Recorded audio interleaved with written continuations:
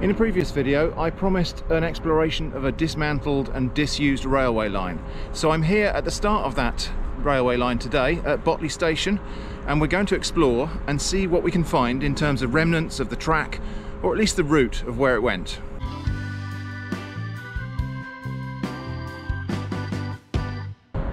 So yeah, Botley station, and there's the track west down towards Eastleigh. And you can see just down here, just past the end of the platform, a pair of tracks just curves off to the right. That's the start of what is now just a siding, but was the branch line to Bishops Waltham. That's what we're going to be exploring today, but obviously we can't go that way. Further in the distance down there, you can see a rusty girder bridge across. We've got to get to that girder bridge to cross the track. So we can't go down this way.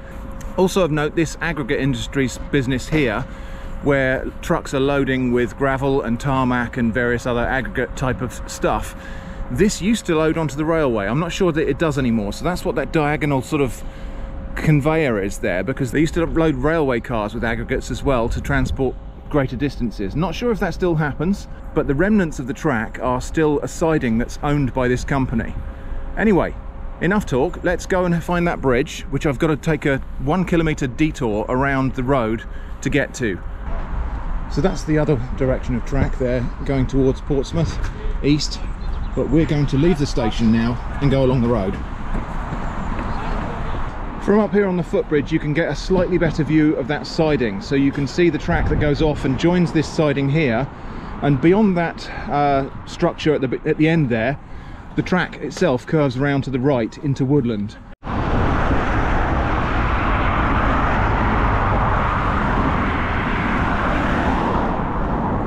So coming out of the station, this is an old horse watering trough erected by the inhabitants of Curdridge, commemoration of the 60th year of the reign of Queen Victoria. So the 60th year of the reign of Queen Victoria, I don't know what that is actually, but I'll figure that out, I'll put it on the screen. So a sort of commemorative water trough, and this would have been for watering horses, and I presume that little back bit there might have been a drinking fountain for humans. There's also this, which is a monument to a man, Thomas Webb, who was murdered by a soldier. And it says the remains of the soldier are gibbeted on the adjoining common, which would have been over there. Anyway, onward. So I've got to follow now the road around to the footpath that will lead me back to that bridge. So a few hundred metres down that road towards Botley. In fact, if we went a bit further, we'd be at Botley Mill, but we're not doing that today. There's this public footpath, and this is where we're going today.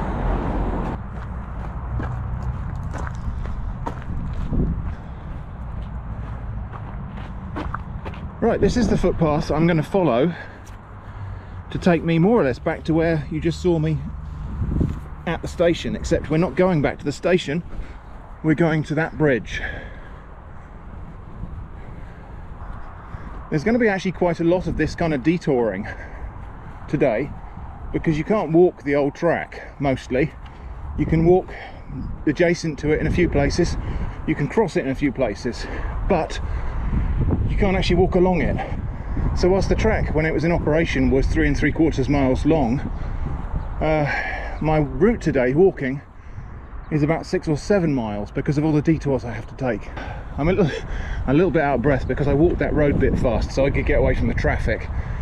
So I'm going to make a day of this, and I brought some food with me to keep me going on the journey. I think we'll just go over to Studio Shrimp now to explain the composition of today's meals. Okay, now my journey is only going to be about 6 miles probably, maybe 7 after I've done all my meandering and side tracks. But I'm going to be out all day, so I thought I'd combine this video with a review of a ration pack, since that's a kind of eat outdoors type of thing. So what I've got here is a British Army ration pack. Now I think this has been opened and then resealed, but let's see what we've got in here. Apparently this is a free sample of hot chocolate flavoured drink. So an instant hot chocolate flavoured drink. And this is the menu 5. So just get everything out of there. I bought this on eBay. I don't think that's the official bag, so I think this has been opened and reconstituted, probably because I think sometimes when they sell these things off, they take various components out of them. So let's see what we've got. We've got a main course there, chicken and vegetable curry with rice, bun apple, Indonesian style spicy rice with pork, mixed beans and sweet corn, and a rice dessert. Then drink powder lemon flavour, grapefruit flavour drink powder with sugar and sweeteners, drink powder lime flavour, hot chocolate drink regular flavour, a soup powder, doesn't say what kind of soup, just soup, processed cheese spread, hot sauce, another hot sauce, good, tropical fruit and nut mix, a couple of wet wipes, water purification tablets, some tissue paper, 10 sheets of tissue paper, refreshing strawberry flavoured fortified energy drink powder, little pack of cutlery, and then biscuits fruit. We've got 4 little sachets of tea and coffee whitener, 2 little tubes of Maxwell House mild blend coffee, 2 Peachy Tips tea bags, 2 little sachets of white sugar, 2 little sachets of brown sugar, 2 packs of salt, 2 packs of pepper, 5 hard boiled sweets, and a Lotus Biscoff speculoos cookie. Alright, let's get this out onto a tray. Actually, I don't think there's very much point doing that, because I'm not going to eat this right now. I almost forgot this, plum jam. Oh, okay. Well, that plum jam's obviously going to go with the biscuits and the cream cheese. So, good. Plenty of food here, and probably more than enough to sustain me for my 6 or 7 mile walk through the countryside, exploring the train track. So let's head out now and start that off. So this footpath leads behind the industrial estate that's adjacent to the Botley station.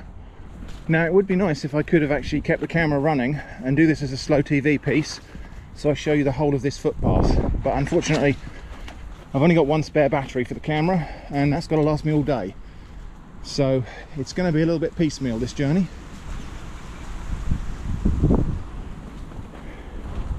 Now it used to be that you could actually cut through this industrial estate here and get to this footpath from there, but they've put up this palisade fencing now, so you can't cut through the fence anymore.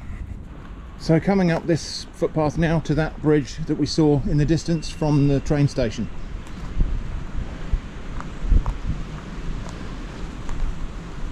And this is the aggregate industries place.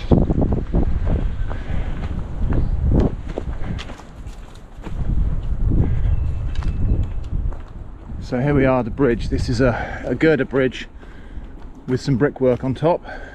I don't think this would have ever been a road bridge. This was probably at most a track for horses and carts before it just became a footpath. You see they've actually cut down. Last time I was here there were a load of quite mature sloe trees here, starting to show its age a little bit. Yeah. Now that's the siding down there, and I can see some track workers are wandering down there to do something or other. I wonder what they're doing. So the siding itself comes off here under the bridge and off over there.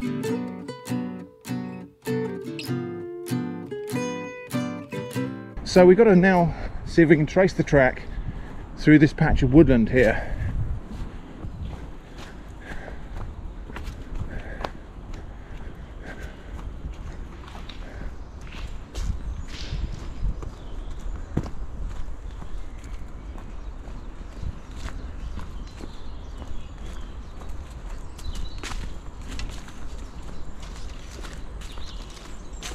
Okay, well I don't know much about trains, but I'm assuming that's not meant to be like that. It looks like something has derailed at the end of the track there. There's a track buffer at the end, and it looks like something has derailed. So I guess that's what they're here to sort out today.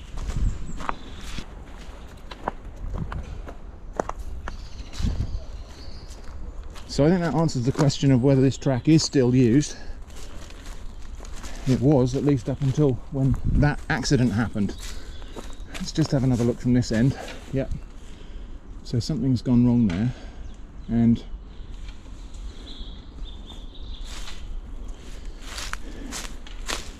so I just want to respect the privacy of these guys.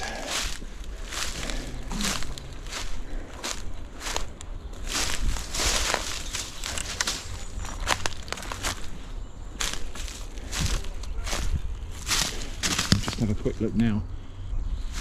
The track itself continues down there a bit, although there obviously is a stop there for one of the lines. This woodland is used for clay pigeon shooting, and so there's an intact clay, look there.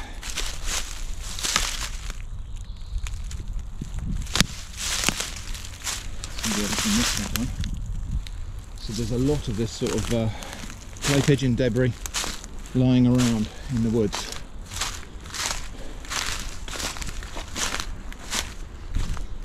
Right, we're going to find the end of this track, so I'll keep wandering this way until hopefully we get to the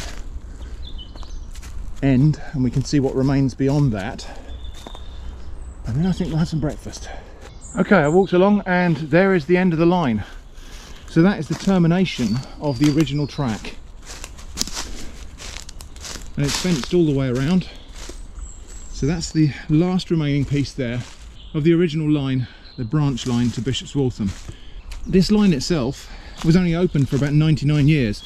It was opened in 1863 and finally closed in 1962.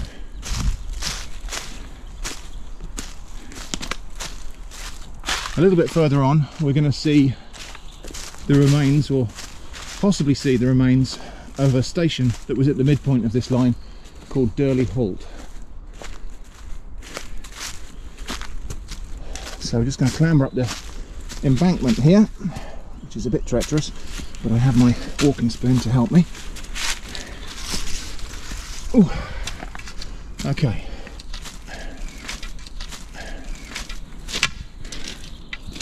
And there we go.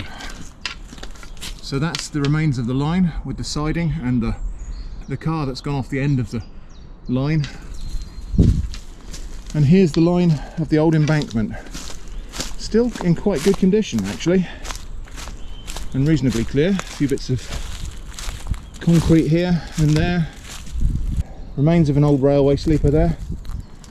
And it looks like, yeah, so you can see there's a kind of line, there's a line of these concrete blocks which presumably were the old railway sleeper supports or something like that.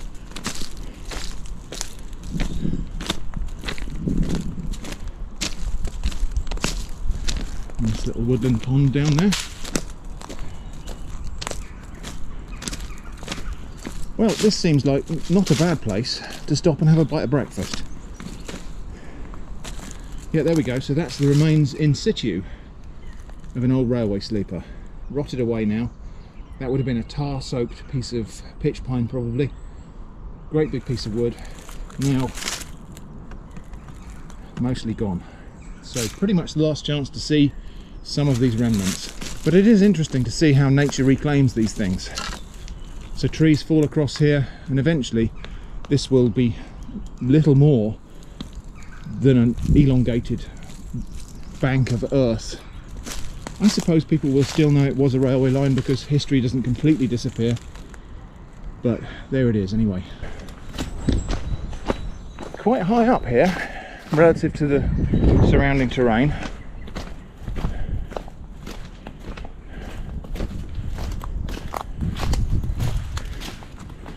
I think here there might have been a tunnel. Maybe this is all washed out since the track was closed. Don't know if you heard that. That was a green woodpecker, the distinctive laughing call of the green woodpecker. Time for a spot of breakfast.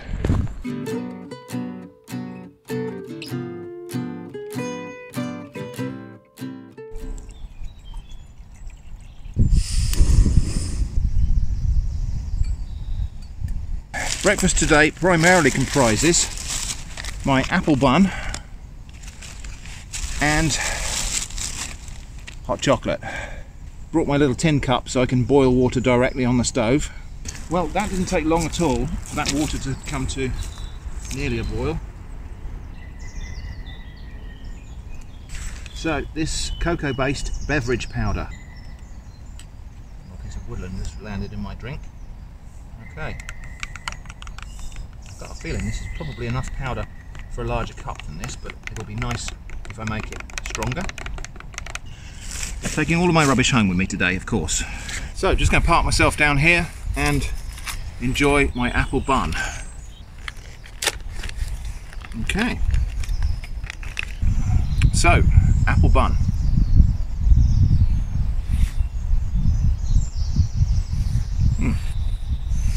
Slightly stodgy, cakey pastry with a layer of cinnamon flavoured something in the middle there.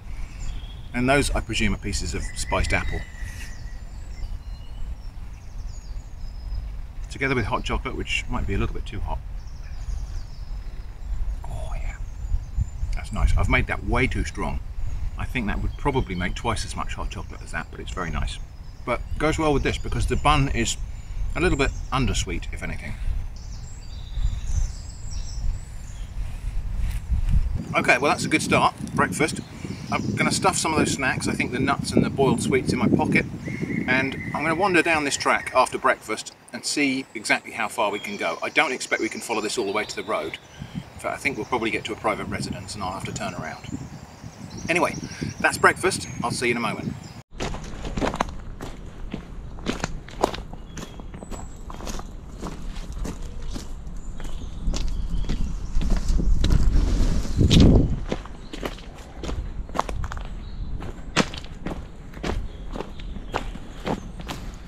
There's an old screw from a railway tie.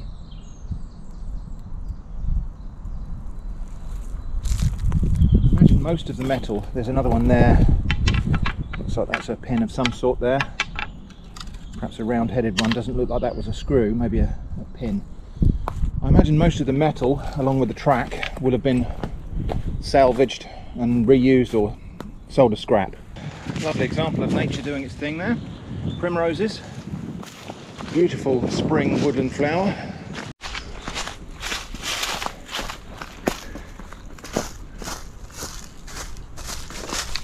Okay, I think we're approaching the bit now where we can go no further.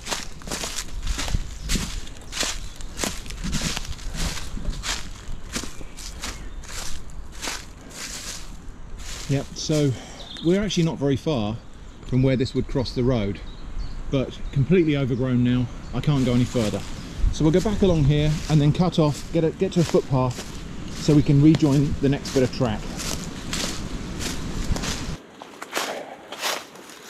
The bluebells are just starting to show now. A week or two and this will be a mass of blue flowers.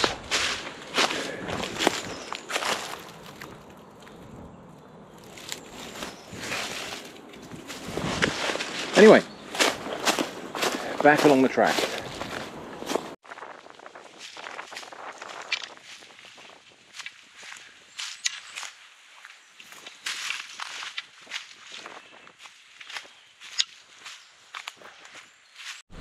Okay, back at the spot where I had breakfast. Just check I have left it as I found it.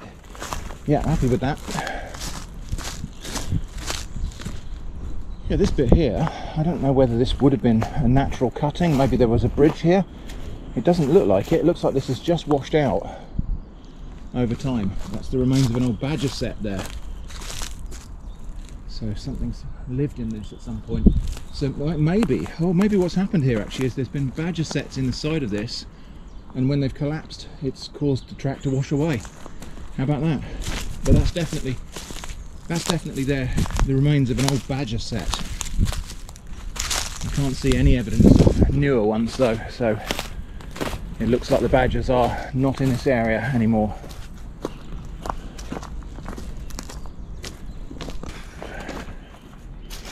And here we are back at the end of the siding, so back into the woods, and I've got to find a footpath that's up that way somewhere. This palisade fencing here at the end of the siding, and indeed this wire fencing here, quite new. I'd say that's only a few years old.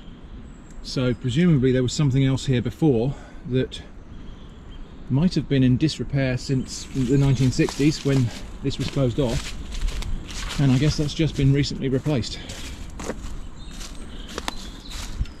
So that's the end of the actual line up there. So I am not a railway expert, but that is what I would call a bit of a mishap.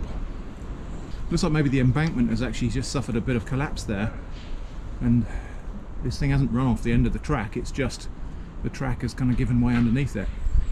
So now we have to leave the track behind down there and walk across a bit of farmland up here.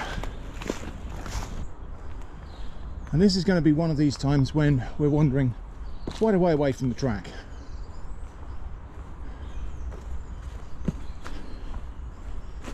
So we walked somewhere down there,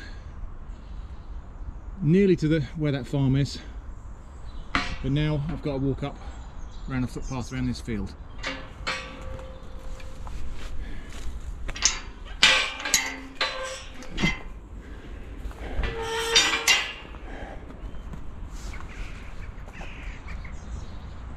Now you may recognise this field. Last time I was here there were cows in the field, and it was on one of my budget challenge videos, and people suggested I should have foraged the cows. That's not foraging, that's called rustling.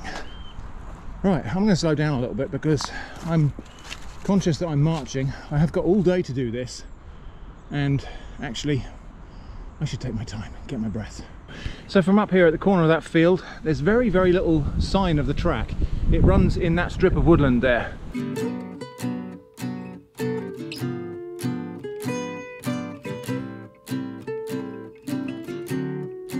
And that's where I walked along just a moment ago. You can see a line of poplar trees there in the distance. That line of poplar trees does follow the line of the original track, so that's our next stop, but again we've got to go quite a way out of our way to get there. We're coming up now to Wangfield Lane. I'm not kidding, it's called Wangfield Lane, and we've got some choices here. I could cross straight over through this gate over here and go onward to Frog Mill, and from there on to Durley Halt station. But there's a piece of architecture, well, what's left of it, that I want to show you that's down this road here. So we're going to take another detour to get back to the track.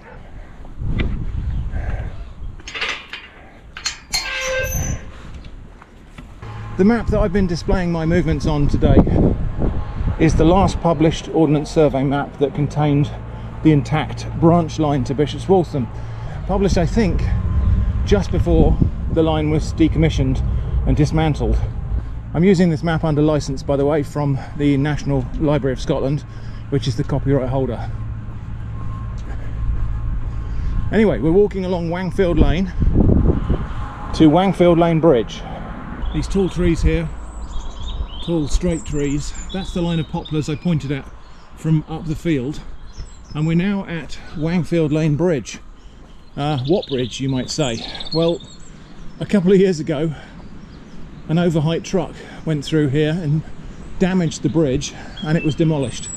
After that they didn't bother repairing it. It's not a functioning bridge anymore, so it was demolished, and they've just made good the footings of the bridge. Morning.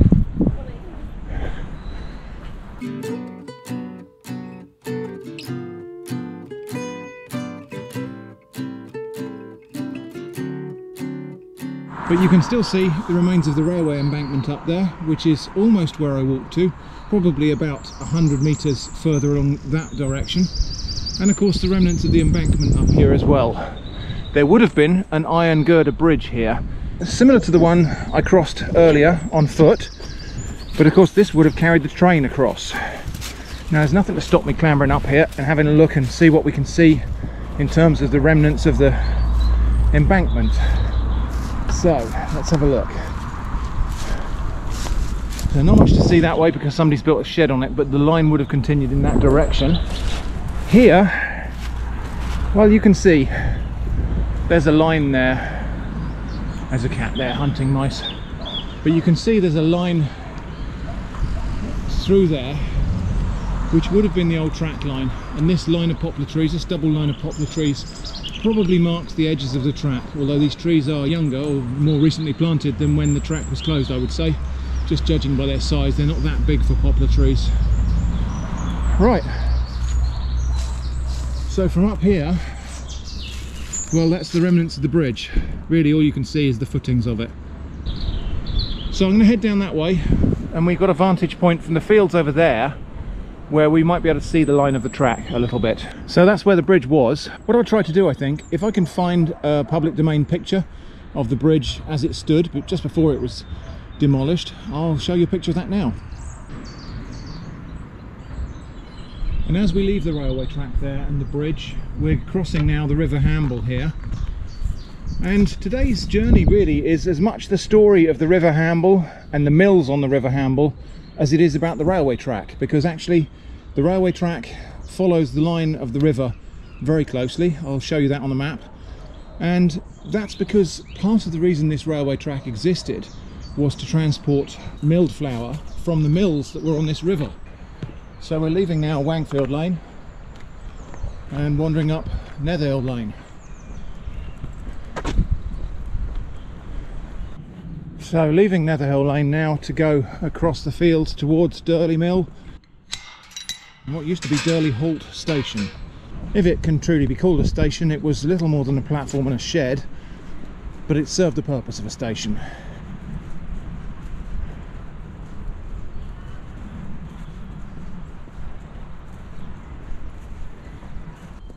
I can hear chiff chaff up in the trees up there. Okay, well, we're now coming to an open spot where we can see the River Hamble down there.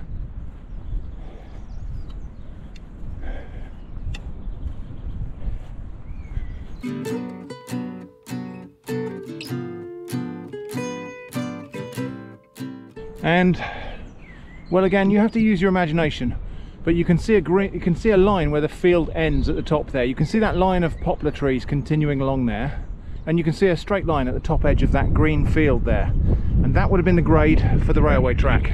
It ran right through there. We'll see a little bit more of that in a moment, because we've got to head across the field here, through the woods and down to Durley Mill. So you might recognise that pasture that we just walked across as the place where I got the dandelions for my dandelion mead, and you might recognise this next bit as the location for my Bluebell Wood Slow TV episode. This is a route I walk quite a bit, and it's very familiar to me, so we're just going to head through here. It's a little bit too early to enjoy the bluebells at full flower, but you can see them starting to come down there. I think I'm just going to stop here and enjoy looking at these spring flowers. So we've got wood anemones, we've got bluebells, celandines, the odd dandelion here and there I've seen as well. And the wood anemones really showing off their name there. Anemone means windflower in botanical Latin or Greek or whatever you call it, and it's a very apt name. The slightest little breeze makes the flowers tremble. Well, now seems as good a time as any to crack open the snacks, so I've got tropical fruit and nut mix. Just going to have a little handful of that to keep me going.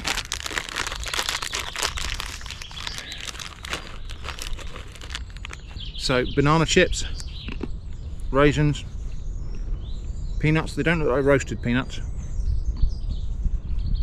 dried papaya, coconut, possibly pineapple. Yeah. Okay.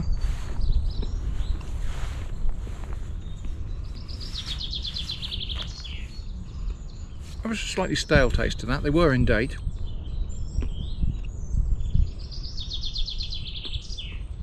Probably the peanuts. Well, that'll keep me going. Onward. Coming down now out of those woods to Mill Lane.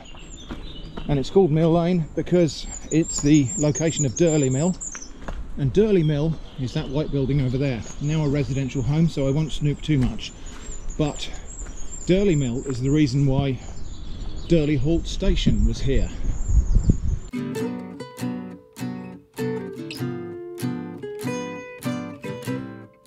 Well, we're going to go and have a look and see if we can rejoin the track and see what remnants there are of the station. So this little stream here, well, you can see actually we'll cross in a minute. Got to be careful, these bridges are in poor repair. So that's the old mill race there, and the water wheel would have been in there somewhere.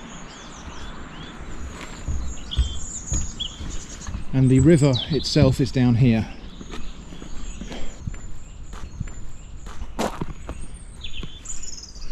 Loads and loads of wild garlic here, because this is a very damp and shady place. And we're back to the River Hamble again. And no doubt this is going to be one of these points where people say, that's not a river. Guys, it's not a competition. So, crossing the River Hamble, and we're going to head up to Durley Halt station and where the track was. Oh, well, see what I mean about the bridges not being in great repair. This track, I think I might have mentioned this in a previous video, this used to be a footpath, and before that it was a horse and cart track. Last year, I think it was last year, we had some very, very heavy rains and it washed out, and it's now quite difficult to traverse. But this would have been the track between Durley Mill down there and the station was there to serve the mill.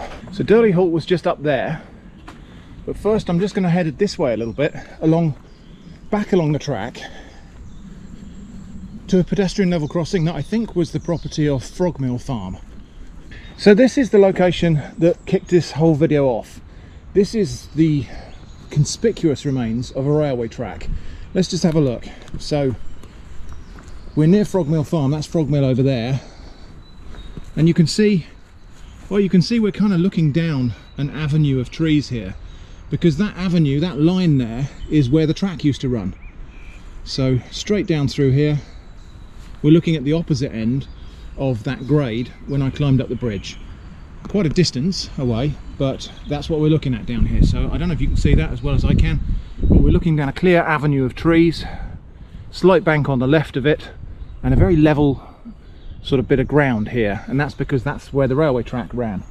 Other evidence of the railway track. So here we've got a post that's made of what I believe is called bullnose rail, and another one here. This is a gate post, and this would have been the gate from the level crossing.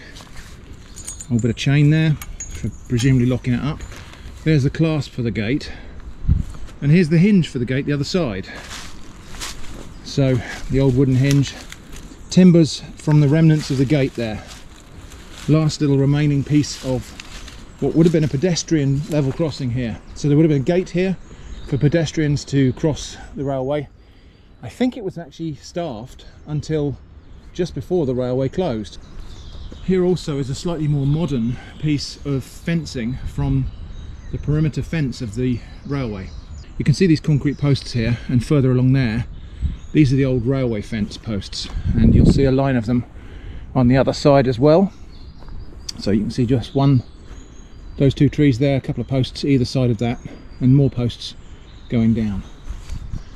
So yeah, that's all that's left of what would have been a gate. You can see the mortises from the old joints of the wood there. Right, let's just have a look at the other side. So the track came through there and would have run down that way. It's too overgrown to see the track line here, but we will pick it up again in a minute. Another piece of that old rail there. I think this is what they call bullnose rail, and I think they used to use this as, they used to use scrap pieces of this for signal posts and various signage and so on the railway. And then the other side, well, a bit more surviving gate here, so you can just about see, so there's a hinge over there and a post here, so this would have been the way through rather than this path. So this gate would have opened, you'd have looked both ways carefully and crossed over to there. Right, we're going to just head down the track now. Just up here I think you can probably get a better view of the remaining track grade there. So another one of these old railway fence posts there, and a couple more there. They have a distinctive look about them, very kind of utilitarian, presumably quite cheap to manufacture. So through here, well, you can see there's a kind of linear feature here that comes all the way through and goes through there, and that would have been a cutting for the old track. So we're going to head down here and have a look and see what we can find of Durley Halt. That's an edible plant there, that's called bittercress. I've eaten that one before in my sandwiches, quite nice, just tastes like mustard or cress.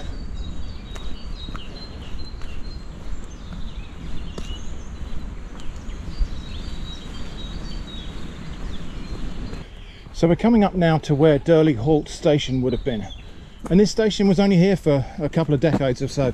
1909 it opened, I think 1933 it closed.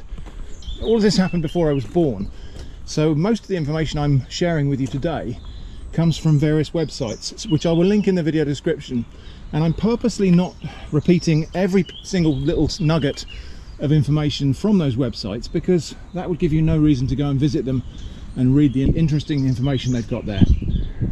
So a couple more bits of the old, it says something on there, I can't read it. Let me know if you can figure out what that says. And this again would have been a pedestrian level crossing for the mill. So this would have been where the horse and cart track crossed the railway track, and you can still see remnants of a gate there. In fact, you can still see remnants of white paint on there. That's the old gate, rotting away there in the hedge. Probably the last chance really to see this. This is going to be completely gone in a year or two. Another piece of that metal rail stuff there. But anyway, you want to try and see what's left of the station. And there's not much, I've got to tell you. So the track came in over there. The platform, well, it's in there somewhere. But all that remains now is just a kind of earth embankment and a concrete slab which used to have a shed on it, which was this kind of shelter for passengers. So the station's been completely reclaimed by nature. Unfortunately, there's really not much I can show you. But if you go and visit that website that's linked in the video description, they've got photographs of it when it was open, and so that's quite interesting to see. Anyway, more bits of fence there. And again, this would have been the other side of the gate. This would have been the other gate for the level crossing that crossed the track here. Sadly, very little of it left now. But here's a piece, when we cross here, look, there's a piece of aggregate. Some of these stones here are definitely not native. These are pieces of railway aggregate from where the track was. That's definitely not a native stone for this area. So that's where the track would have gone through. Let me just see if we can get any kind of a view of something left of the station. I'm glad I brought my walking spoon because it helps getting through these brambles. So, well, yeah, so this kind of, just underneath where this tree comes across here, you can see there's an earth bank. That's the remains of the platform. They took the slabs off the top of it and the facing off of it, and so all that's really left now is a pile of cinders and earth, which is where the station used to be. And through there, I'm not sure whether you can see it, I can just see, I think, the edge of a piece of concrete, which would have been the slab that had the shed on it. So that's Durley Halt, and unfortunately not a lot left of it, and less as the years go on. As I say, this gate here, which was once a white painted wooden gate, is nearly completely gone now. Such is the nature of time moving on when humans don't maintain things. It's not sad, I don't suppose. This is just nature doing its thing. Right, gonna head back down that track to Durley Mill now. So when Durley Mill was in operation, this would have been a horse and cart track to transport milled flour and meal from the mill up to the trains here, and I suppose also for the mill workers to get to work if they came by train, if they didn't actually just live completely locally. But this track, when this track was downgraded to a pedestrian footpath when the mill and the station closed, and it's now, well, it's now almost downgraded to a little stream because it's washed out completely. It's actually quite dangerous to walk down here. There is an interesting little feature down here because the bridge that I crossed earlier and had a couple of missing timbers is not the original location of the bridge to cross that bit of river there. We'll have a look at that when we get to it.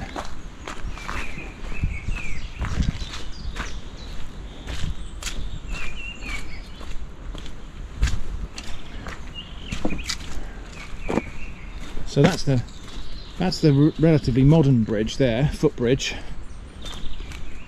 But just up here,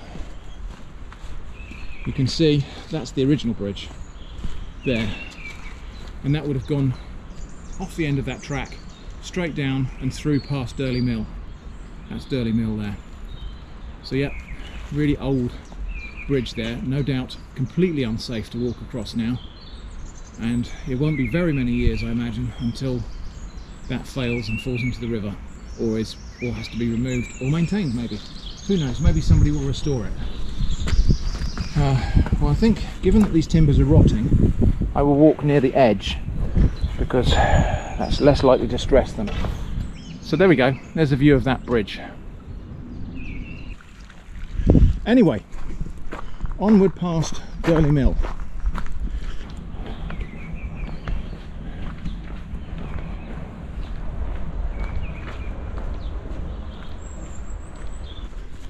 Quite a long walk now away from the line of the river and the track, but that's really the only pedestrian footpath I can find that takes us back to where we need to go. Just to keep the blood sugar levels up now, I'm going to try one of these boiled sweets. Could be strawberry flavour, could be cherry, could be raspberry. So yeah, it's just a hard sugar candy.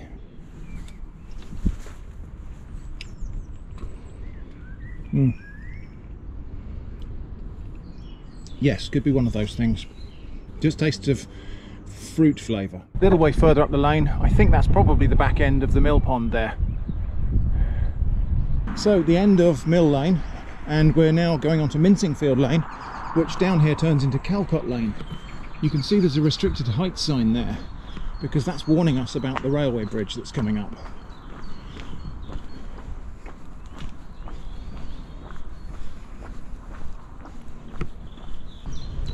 So again, we're crossing the Hamble here, and you'll notice this river is a lot slower and broader than it was just a bit further downstream, which is interesting, isn't it? Because, and I think this is because it diverts into the mill pond. So essentially this is the head of water for the mill. Right, and just up here is the bridge. And this bridge is very similar in design and structure to the one that's missing now from Wangfield Lane. So the railway would have come across here, over that bridge, and off that way somewhere. And it would have been nice to have climbed up there and had a look, but there's private signs all over the place. They obviously mean that.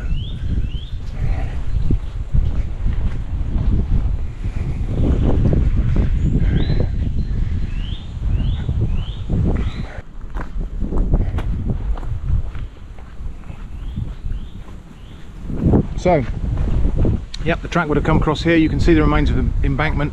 Somebody's cut through it there, presumably just to rejoin two bits of land. But there's the remains of the embankment going along that way and off towards Bishops Waltham.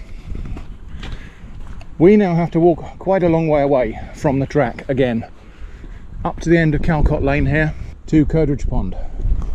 Calcott Lane is a deep cutting through the countryside, and again probably once was just a horse and cart track, but it has these deep banks which are very characteristic of an old road.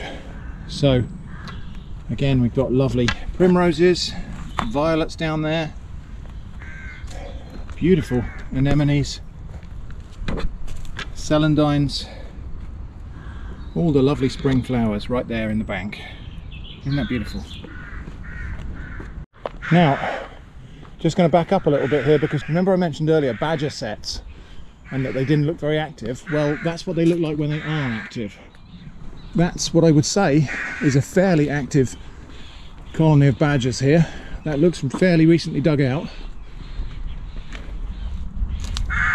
And that's where the badger lives. Wouldn't it be funny if he stuck his head out right now? Wouldn't that be cool? Very unlikely with the sound of me whittering on. We're not going to see the badger. They tend to come out in the evening and during the night time, so we're not going to see the badger. You'd have to camp out here. But then there's a bank up here, so maybe I'll do that sometime. Sit very quietly up on that bank, night vision camera, see if we can see a badger come out. There's something for a future video perhaps. Would you like to see that? Let me know in the comments. And we're coming up on Curdridge Pond now, end of Calcott Lane. In a moment I have to walk along this main road. I'm not looking forward to that.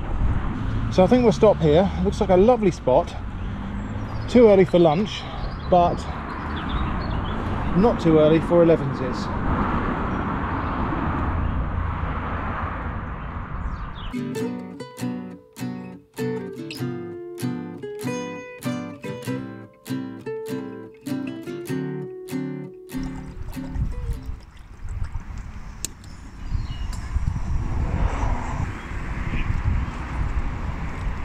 So I'm going to put 2 sachets of this coffee, that's all of my coffee, into this water because I suspect it will be a bit on the weak side anyway.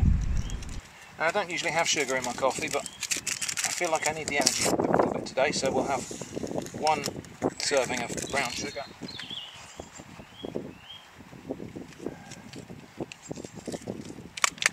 And this whitener as well.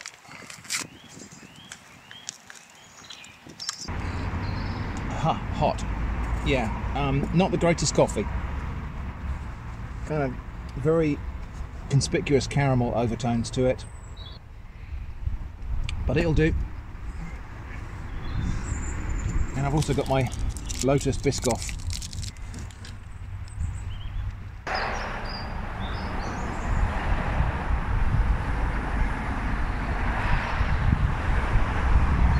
Before we head off, I think I'll make up this lemon drink, which we make up in the sachet.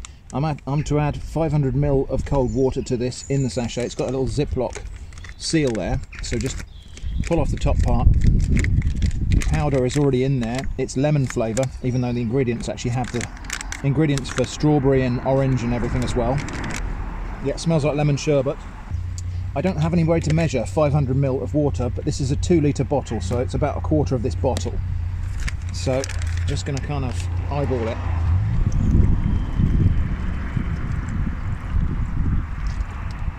And I reckon that's probably about a quarter of the bottle. And then, I presume we just zip it up, make sure it's thoroughly sealed, which is not easy. Oh, yep, not easy. Let's try that. I think that's sealed up.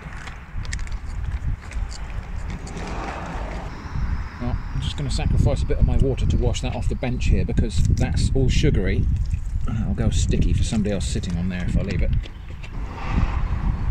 Okay, well that's to keep me hydrated while I'm on the main road here, which is going to be a bit treacherous and there won't be very much footage of that, but I'll show you the start and the finish. Let's just have a little taste of this first. I'm going to try to drink it straight out of the packet, which is probably a disaster. I may end up with this all over my shirt. I presume the thing to do would be to put a straw in there.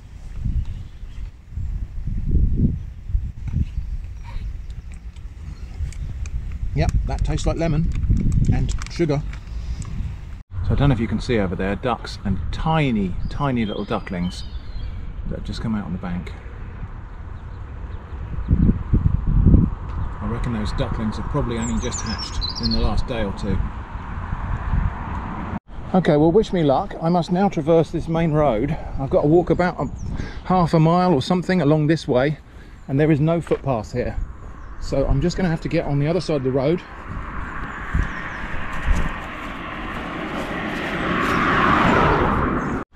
So yeah, there is no pedestrian footpath here, which is unfortunate. The best I can do is walk facing traffic so I can see the cars coming, and hopefully they can see me. I already had one near miss with a car. It didn't make any effort to go round me at all.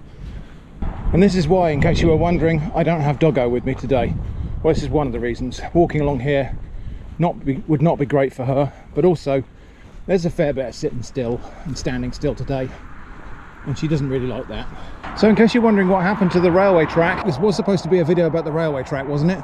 There's a valley down here, and that valley contains the River Hamble, but it also contains the route of the old railway track, so it's down there somewhere. Now this is one of these situations where there's no right answer, so I'm on the right side of the road because I'm facing traffic, but on a curve like this it might be a better idea to cross and face the other way, just because I have more of a view of the road. But there's no gap over there either. It's a very narrow road, really. Considering the weight and speed of traffic, it's actually quite a narrow road, so all I'm doing is just keeping my wits about me. If I hear a car coming, I'm ducking into the hedge. Right, not a moment too soon by my reckoning. That signpost over there is our footpath to take us away from this busy main road.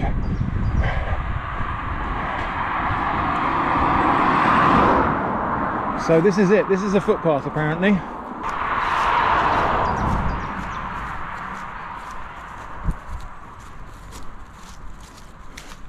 So interesting little stile here across a metal gate. And there we go. There's a pedestrian tunnel under the old railway embankment.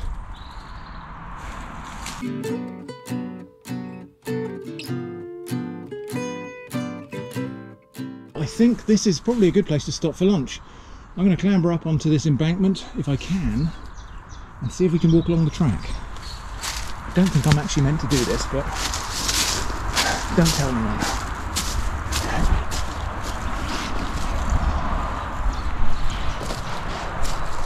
Okay, so here's what we got up here. Well, there's a fence in the way. However, I don't see a fence from the other side. So what I'm going to do... Oh, a big hornet there, did you see that?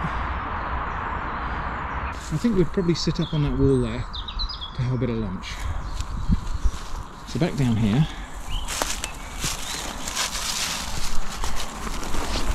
If I can, without falling over.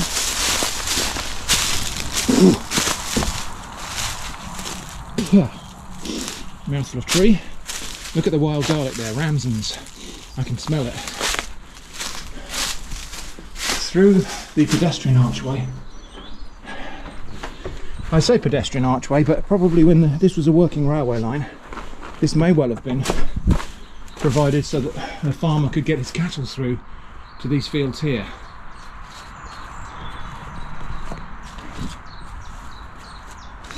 The lunch is to be chicken and vegetable curry with rice, which is in a retort pouch which is designed to be heated by one of those flameless ration heaters. I don't have one of those and it wasn't included in this kit. So I'm going to heat this in my can.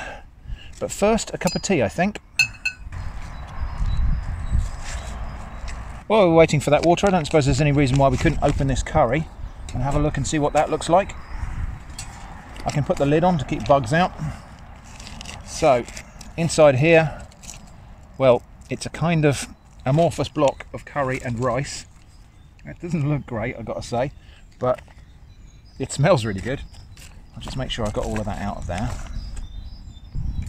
And you can, of course, eat this directly out of the pouch. All of these things are designed to be either eaten hot or cold. So this could, you know, if heating facilities don't exist, if circumstances required it, this could be eaten directly out of the pouch cold. I think that's all I'm going to get out of there. But judging from the little bits I'm just licking off my hands, it tastes pretty good. I think that's going to need a touch of water just to stop it from burning on the bottom of the pan. I'm going to get the lid on, keep the bugs out. Right, water is coming to the boil, so that can come off. And my curry can go straight on.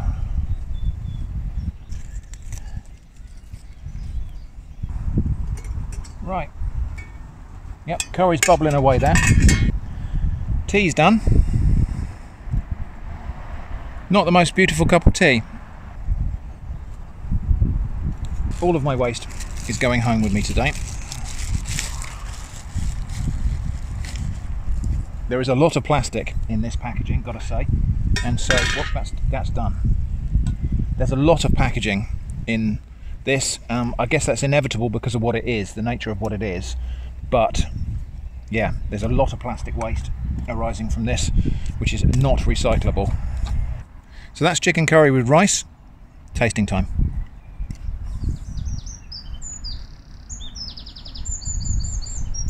It's a nice flavourful curry. There's almost no perceptible heat there. It's nicely spiced. Now we do have hot sauce. I think before I go and douse a whole bunch of this on the curry, let's taste a bit of it on its own. So that looks like it's maybe Tabasco sauce. Quite vinegary. Yeah, that's Tabasco sauce. So we'll have a bit of that in there. Spice that up. Actually, let's put the lot in there. Whatever. Mainly because I don't want to carry a half full packet of hot sauce home with me and have that spill in my bag. Let's see if that gives it the required spicing up.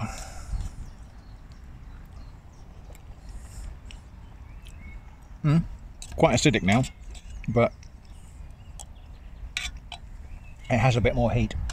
There is also this, which says it's tomato sauce, but it just feels incredibly watery. But I think we've got to have a look at it and see what we're dealing with here. Not sure I'm going to add this, so this is definitely a case of tasting first.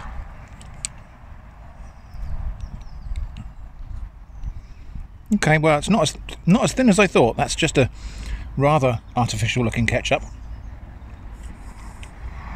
Yeah, it's just ketchup. I thought that was going to be a lot more runny than it turned out to be, but it's got a fair bit of sweetness, which hopefully will just counteract some of the acidity of that Tabasco.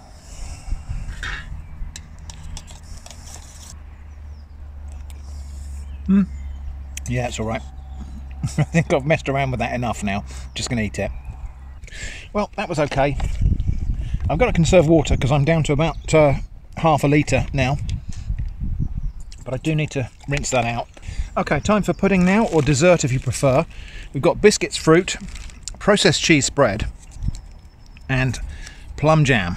Kind of got smashed up a bit in the post. Kind of like a fruit shortbread. Not especially sweet, but that's not a bad thing. And now processed cheese.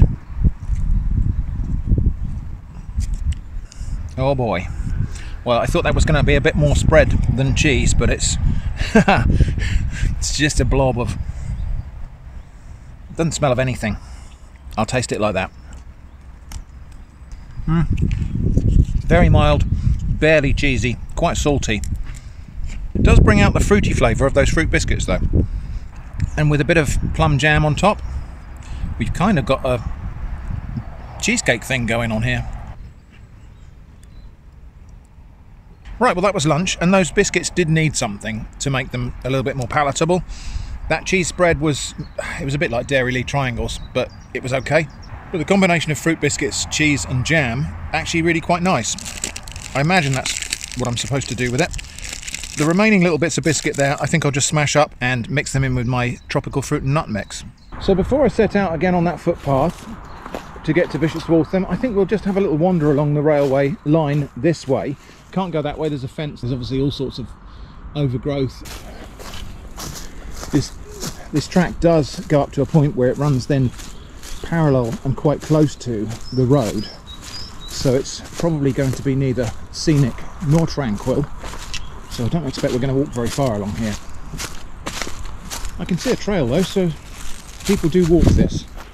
So yeah, as I thought, this is the bit where we're running quite close to the road now, and I think we're going to find that this gets more and more overgrown and less like a path. Let's have a look. Well, I think maybe we could go further down there.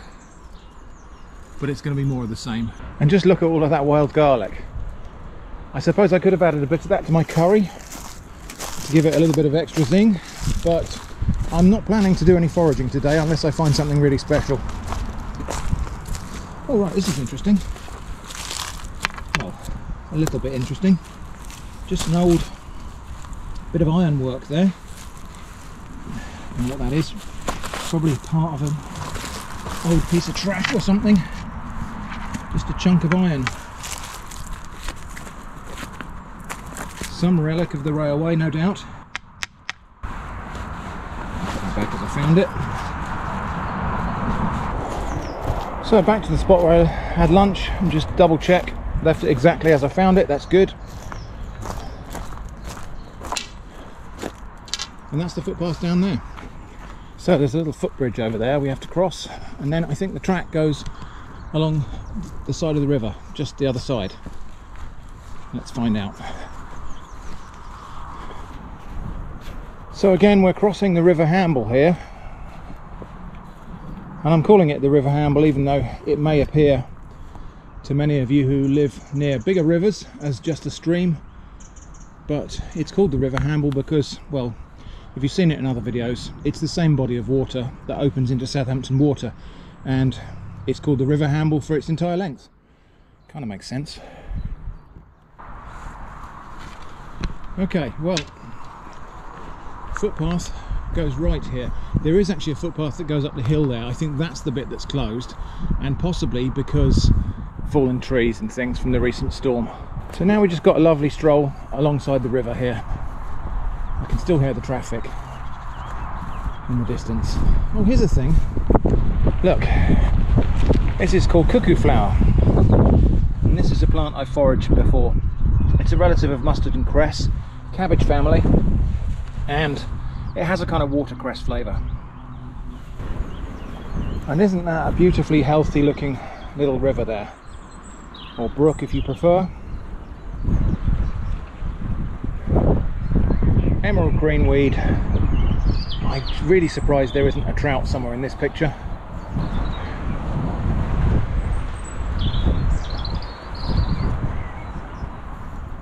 Might have seen me coming a way off.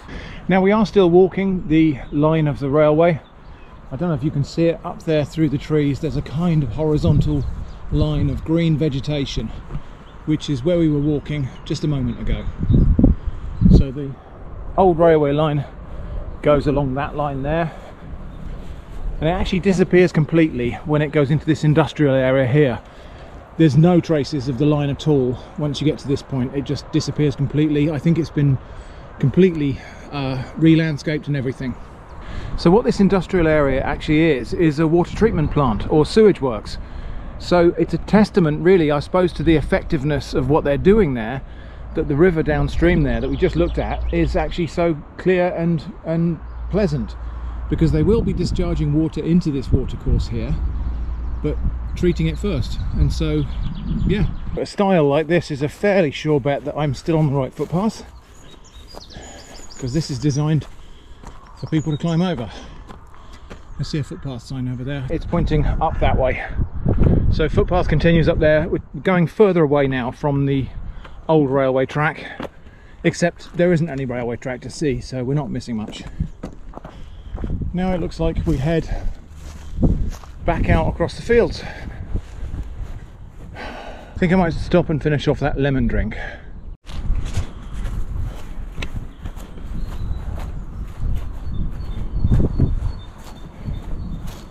Another style. I'm probably not going to record any more footage now until I get... oh, actually it's not a style, it's a kissing gate.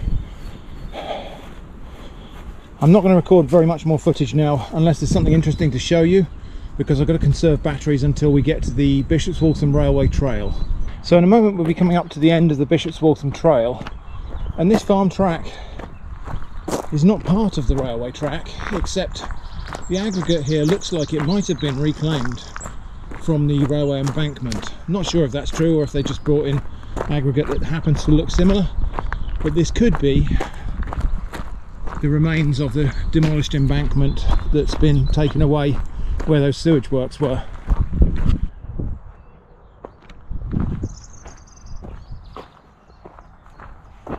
we're about to join the end of the Bishops Waltham Railway Line trail, which is along here. So in theory, the railway track went this way, and I don't know, is there any trace that there was a railway track here or across that field? Very, very little, if any. Now, I think it's just been completely removed from the landscape.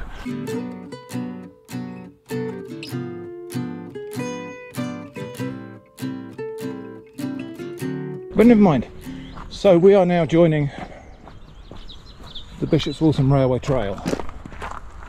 And this is the remnant of where the track would have been. At least I think we join onto it in a moment. Yes, so we're already on the railway embankment here. You can see there's quite a steep bank down there, and also to the other side. Very characteristic of a railway embankment. This gravel here is mostly modern aggregate that's been added to the path, but here and there are little pieces of the grey railway aggregate which would have been original. And you might see them more at the sides here. So there we go, there's a piece of the original railway aggregate right there. Another chunk right there, that's definitely not native stone. So we're just going to wander along here. There might be some features here that remain from the railway. If there are, I'll stop and turn the camera on. So here's a spot where we can see that's the modern gravel that's been added to make this into a footpath, but this is the old aggregate and cinders from the original railway embankment. And I think it does look quite similar to that aggregate we saw on the farm track, so maybe some of that has been used when they cleared it across that field we looked across. Now this is interesting because there's an apple tree growing here by the side of the railway track, so that's apple blossom there. Not a very old tree, I would say, so it's quite common to actually find fruit trees alongside railway tracks, because in the Victorian era and beyond, instead of the buffet car or the buffet trolley on a train or vending machines in stations, people carried and ate pieces of fruit and threw the cores and pips out of the window of the train, and they used to grow on the side of the track. So it's possible that this apple tree here, it's definitely not a first generation descendant, but it might be like a second generation descendant of an apple tree that grew here after an apple core was thrown from the window of a train. Those houses beyond here are very new, so it's not come from there. But yeah, alongside railway tracks you very often find plum trees and pear trees and feral apple trees, and they're all not wild, they're feral, where they've grown from seeds and pips that were discarded by passengers back in the day, before railway stations had vending machines in them. So now, instead of being on an embankment, we're in a cutting, because railway tracks are generally as level as possible, and so we've gone from a bit of a low-lying area into the side of a hill, and we're now in a railway cutting, a small one. Oh, a little pair of blue tits on the tree there. Are they blue tits or coal tits? Coal tits, I think, maybe. Yes. And just over there, to the right of the track, there's Abbey Mill. And again, this is a mill that was on the River Hamble.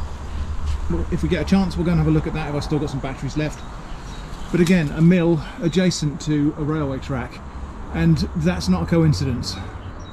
So now we're coming up to the end of the Bishops Waltham Branch Line, and if we'd been on a train, I don't know, 100 years ago, we'd have been approaching the station at this point. But now we're approaching a main road and a roundabout. But we'll have a look anyway. We'll see. I don't think we can find any traces of the station. I think it's all completely gone. But we'll have a look anyway, see what we can find.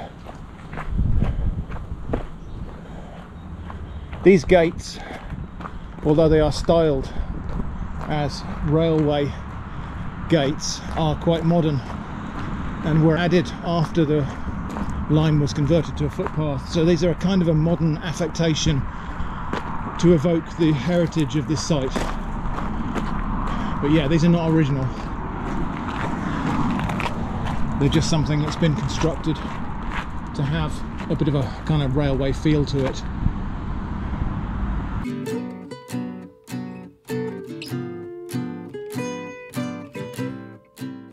So where this roundabout was would have been the start of Bishops Waltham railway station. I think the other side of it we may be able to see some faint traces of the track. Let's go and have a look. So we're now walking down what would have been either the platform or the railway track. This road wasn't here when the line was, or when the station was open.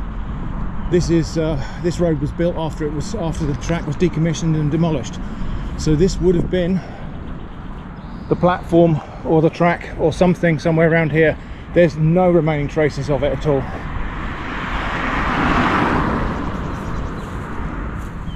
I was hoping that maybe we might find a little bit of gravel or something, a little bit of steel work, perhaps something as a reminder that this was once a railway track, but I suspect that was cleared away very thoroughly before this road was built.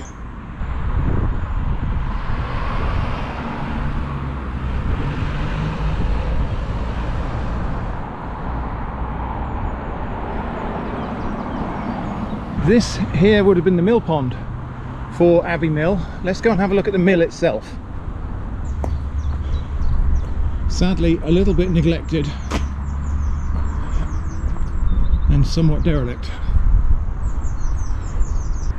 Quite a shame really to see an old building like that just being left to go to ruin. Let's see if I can give you a better view of over the fence. I don't think I can reach. Okay, what a shame. And yeah, this really deserves to be turned into something a bit more than a ruin. So I'm just about to head back, and actually here's something I missed on the way out. Various bits of concrete which don't look very interesting in themselves, but probably are remnants of the original track and trackside furniture and so on. That looks like it might be a cover to a little junction box or something like that. And I think I can see what is the end of a concrete sleeper down there as well. So back at home in time for dinner, and I'm gonna just cook this outside in the garden because why not? So for dinner we've got Indonesian style spicy rice with pork and mixed beans and sweet corn. But first, some soup powder. It doesn't even say what kind of soup powder it is, it's just soup powder. It looks like vegetable and mushroom. Now coming home for dinner obviously wasn't my complete original plan. I wasn't sure how long this walk was going to take me. Depending on how much there was to look at today, we might have been out for longer, but just the way it worked out. But this has afforded me the opportunity to wash out my mess tin and to wash out my mug. So I'm going to have soup that hopefully doesn't taste of hot chocolate and tea and coffee. And I suppose while that's happening, I'll get this spicy rice with pork into the mess tin. So I suppose I could boil these in the bag, except they wouldn't fit in there. So, and on my walk today I didn't take enough water to be able to do that. I could have used water from the river, I suppose. So that's the spicy rice with pork. Kind of looks a bit like lunch did. And this is mixed beans with sweet corn, which I'm not really sure is meant to be mixed with this. Probably this would be eaten separately if it was heated in one of these flameless ration heaters, but I think I'm just going to tip this all in together and heat it up together. It's kind of like somewhere between baked beans and a bean salad. Well, not a huge portion size there, but I suppose that was a side. And I think somewhere in the bag of things I haven't yet used, we've got fruit flavoured drink powder, and we've got lime flavoured drink powder, and we've got grapefruit flavoured drink powder, and another hot chocolate and a bunch of other things as well. So plenty of things I haven't used today, but I might as well do this fruit flavoured drink powder. So we've got to put this with 500 ml of water, is it? Yeah, mixed with 500 ml of cold water. Now, I assume I could just do this in the pouch that the lemon flavoured drink came in. So I'm assuming that's why they gave me one drink pouch and several sachets of drink. So this is a kind of sugary energy drink that's designed to keep people going. Obviously, people probably expending a bit more energy than I've been doing today. So, this is the guava flavoured drink powder. I'm just going to put it in 500 ml of water here. So the plastic cutlery is, yeah, cheap catering style plastic cutlery. Very much single use. And this is vegetable and mushroom soup.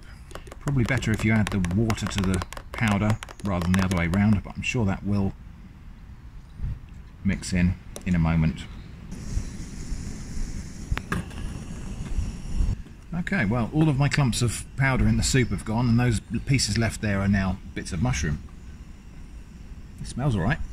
It smells very savoury. I'm going to add a bit of salt to my soup, just to boost the seasoning. Let me just check what's going on here. I thought so. I think I'll have this pepper in my soup as well, because why not? A bit of extra seasoning. What's it like? Better. Yeah, I think I probably just added a bit too much water there. Guava drink is dissolved now. What a very lurid colour that is. Interesting that they chose to put colour in here at all, because this would probably have been consumed straight from one of those pouches. Again, really, really sweet. Very faint, fruity flavour, I suppose. It's alright. I imagine the key benefit there is the energy you need. Let's just make sure that's hot. So, Indonesian style spicy rice with the beans and sweet corn mixed in. Tasting time. Yeah, it's right. Predominant flavour there is cumin.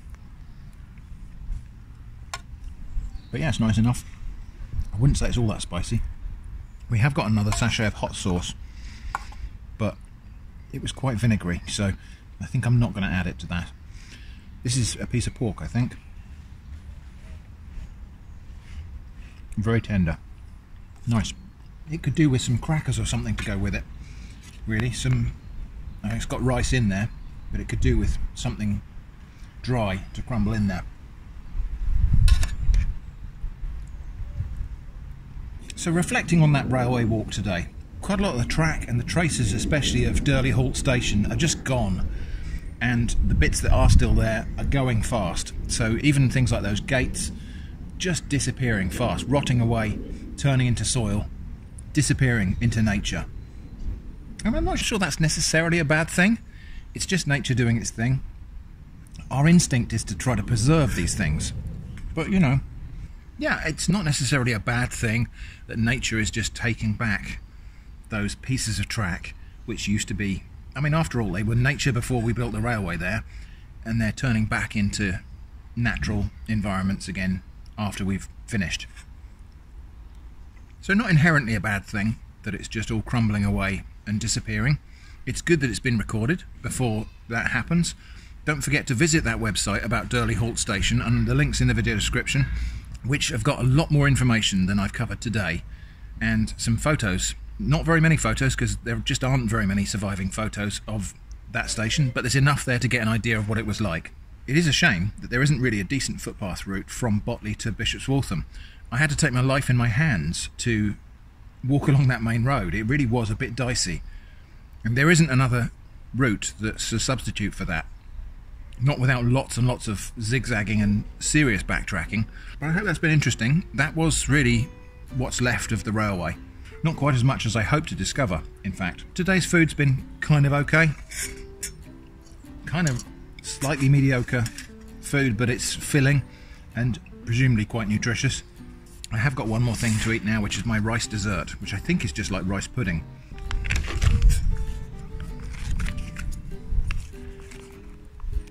So there it is, rice pudding, creamy rice pudding.